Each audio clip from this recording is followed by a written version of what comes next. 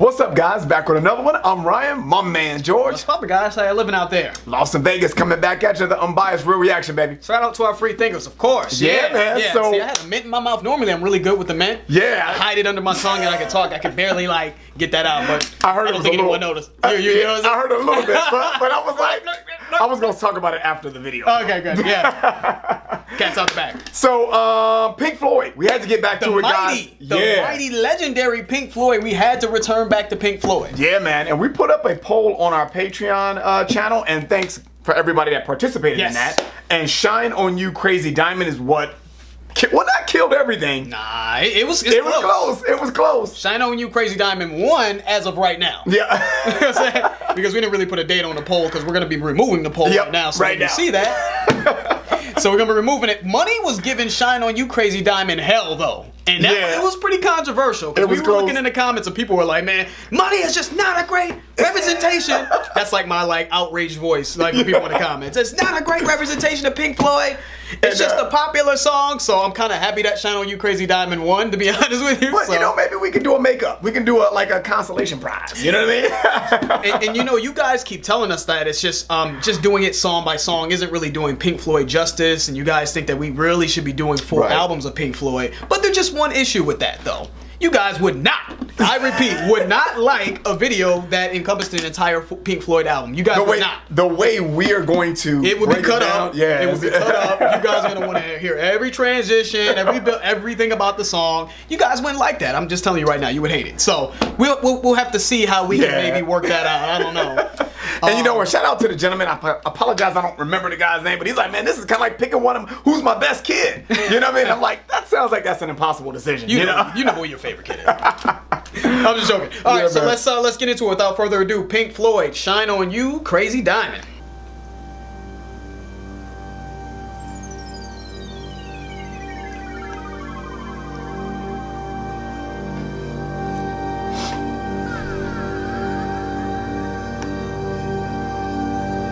I feel like a movie is starting. Right? You know? Let's get the popcorn.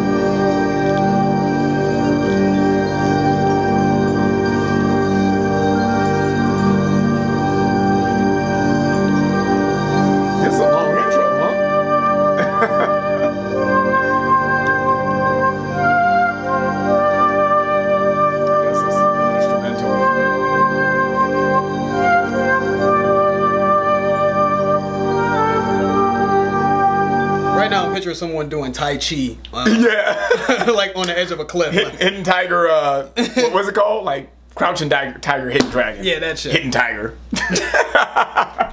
You know what I was talking about. Iron Fist type stuff. Yeah, man, you remember the old Jean-Claude Van Damme movies? That's exactly what I had in mind. Yeah, like when he's getting his ass beat the whole fight. Yep. And then this is the part where he like seeks inner strength. You know what I'm saying? Or he knows he's about to go up against somebody that can destroy him.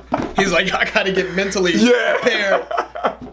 But in all honesty, though, guys, it seems like this is gonna be a long instrumental because we have the lyrics in front of us. It says instrumental 1, 2, and 3, so I guess it's gonna be just music for now, for a while. So good. Let's build it up. Let's build it up. Let's keep it going.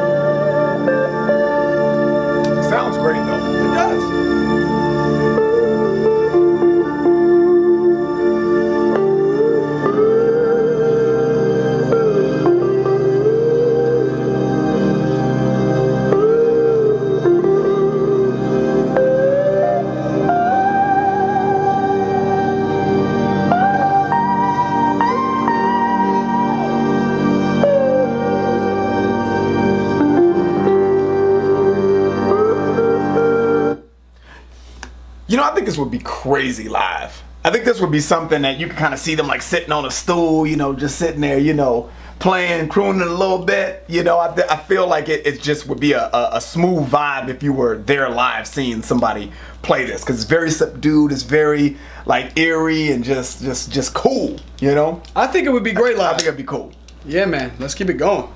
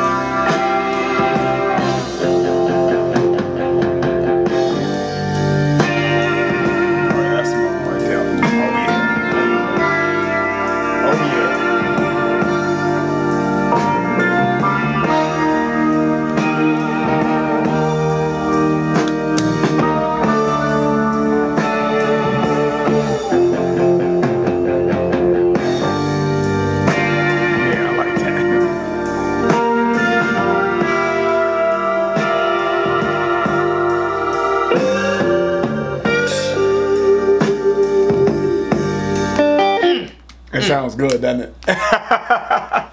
Really enjoying this. Yeah, I'm just trying to take this in, but I'm really enjoying it. I could tell that this is gonna be a masterpiece. Oh though. yeah, this is. I can see why everyone's like, "No, you got to do that." Yeah, you just don't hear this anymore. You don't hear music composed with this much attention to detail, with this much purpose. It feels like anymore. Obviously, the blues influence you can hear in here. The atmosphere that this is creating, I just think is incredible. So let's keep it going. But so far, you know, what I mean, I'm immersed in it here. Yeah, man.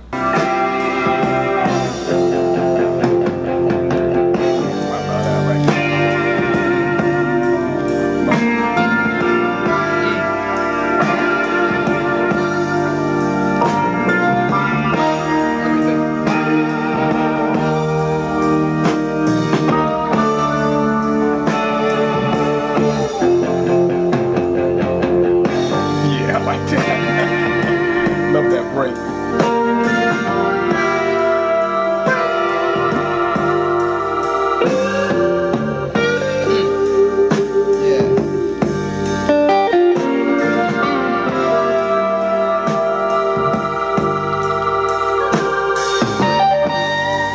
That's beautiful, man.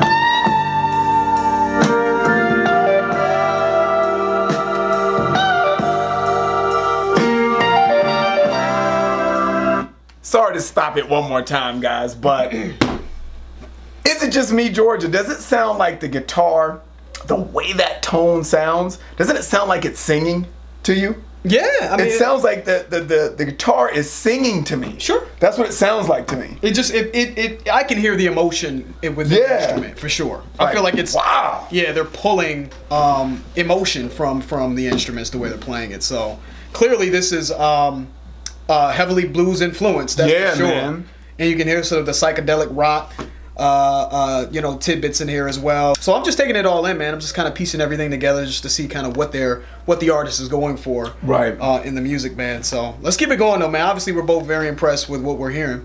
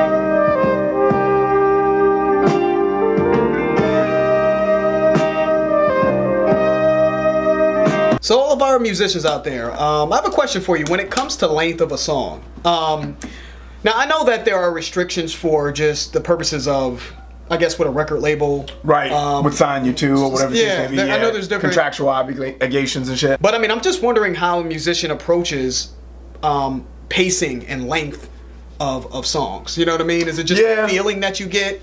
Do you feel it? Because the reason why I'm bringing this up is I love how they pace this. I actually really enjoyed just how it was built up. It's kind of like layered. Yeah, right? It's how they layered this, how they built this up. It's just interesting because at the beginning it just there were a few riffs there, a couple of licks at the beginning, really haunting licks. To be honest with you.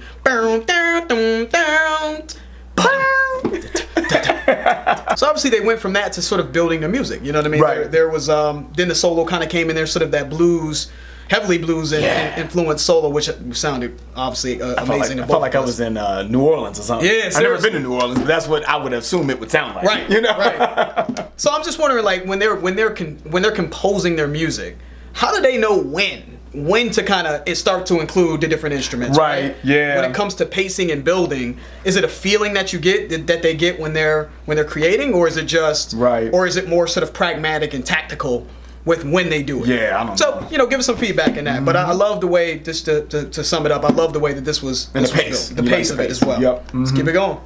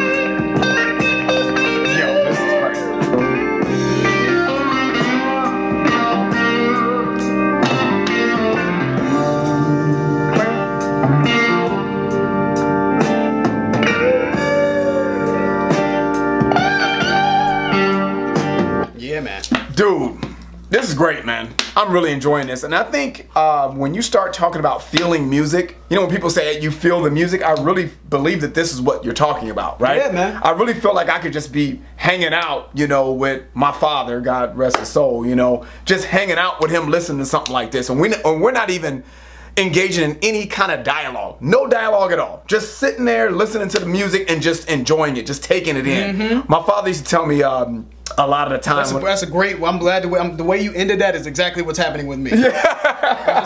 just taking it in. Yep. Just taking it in, man. And before my dad passed, man, he used to tell me. He used to say this statement all the time, and it used to bother me. He used to say, "Well, this was when music was music." I'm like, Dad, how do you define a word with the same word?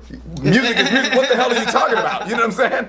And I think this is an embodiment of that, right? Like, this is just music, right? This is just music that you can just sit here and vibe to and really just kind of take it in and have all these different emotions just wrapped up into one feeling. It's crazy. It's just you're just sitting here and you're like, man, what? There's so many thoughts going through my head right now that I can't even articulate it into words. Sure. It's crazy. Absolutely. And I'm just wondering how long it took them to compose this, though. Yeah, man. Now, I don't know. They could have did this in just an hour. They could have just whipped this up in an hour and it just came to them and it happened, because that happens as well. Some of the greatest songs ever made were created almost instantly. That's true. You get into like a zone or whatever, but this feels like they took their time with it. But, absolutely. Any insight you guys have on it, feel free to let us know in the comments. But yep, good points though, sir. Yeah, man.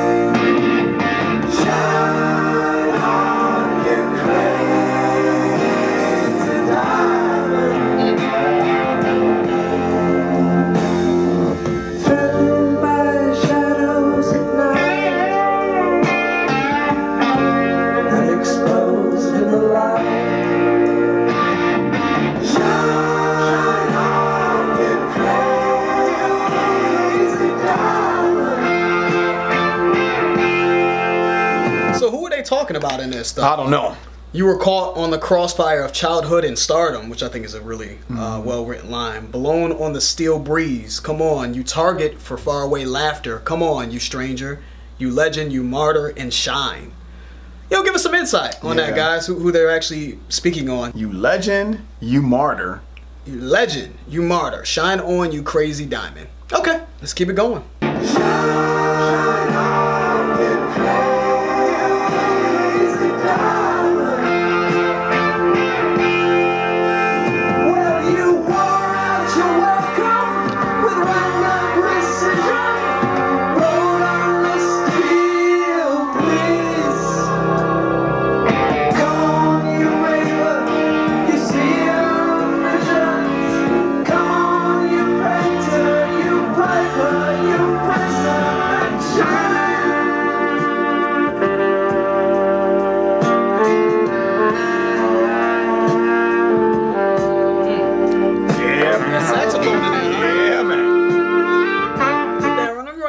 Man, I miss the saxophone. Yeah, I'm telling you. Run that back. I like how that came in.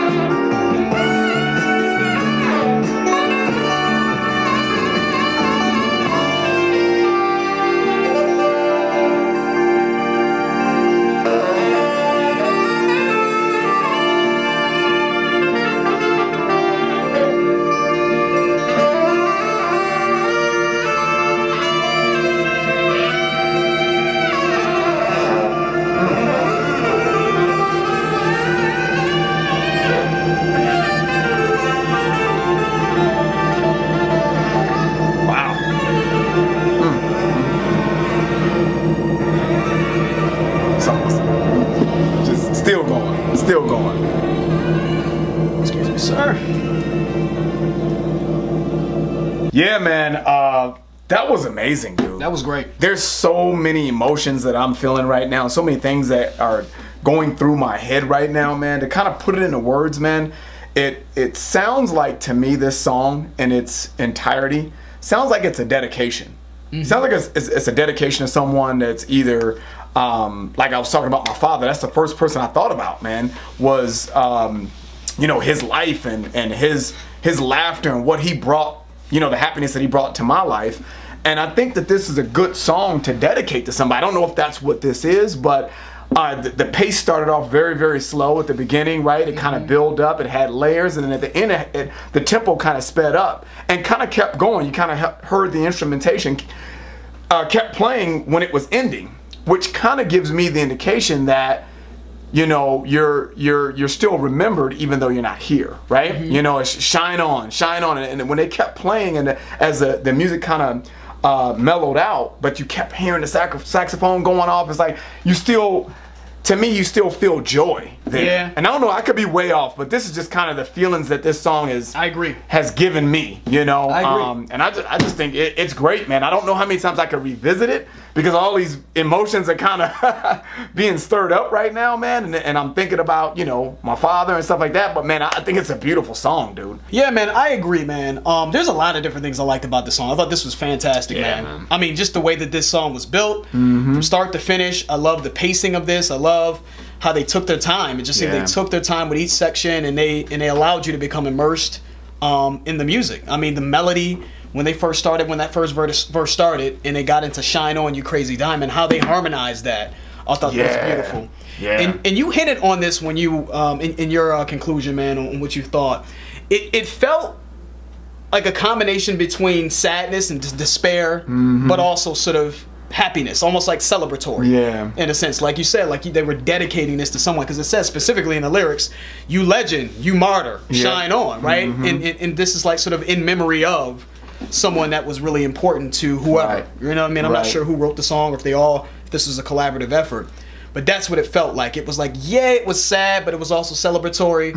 And I appreciated how this song musically felt that way, even outside of the lyrics. You know what I mean? Because I think if we didn't have the lyrics in front of us, I would still feel that same way. I still would feel like, yeah, it's sad, but it's also, you know, maybe if they hum the melodies in the Shine On You Crazy Diamond, I would still feel that this was, again, just sort of almost rejoicing in someone's memory of some sort. So, you know, I think this was just a great song, and you can tell they put their heart and soul into this. Yeah, man. And it's something that stays with you. Seriously, this is gonna stick with me. I'm still thinking about it as I'm kind of talking. So great sort of vote here. Hopefully you guys are satisfied with this choice. Yeah. We're satisfied, and just so you guys know, I mean, if we like a song, that's a good thing. Yeah. Because it makes us want to, you know, revisit a group again. I can't wait to get back to the next group again. So regardless of how some people feel about this one, this was a success. So we'll figure out how we can incorporate, you know, full bodies of work of Pink Floyd, if that's something we can do. We're not saying we can do it. We'll see if we can figure out how we can do it. How we can get it done. In a way that makes sense for both you guys and for us. You know what I mean? So great song. Thank you for everyone that requested that one. And that's the end of the video. If you guys enjoyed it, please hit that like button. If you haven't subscribed, please subscribe. And also, guys, we have a Patreon channel. The link will be in the description. It will allow you to get early access to our content. I'm George. That's Ryan. Lost to Vegas. We out.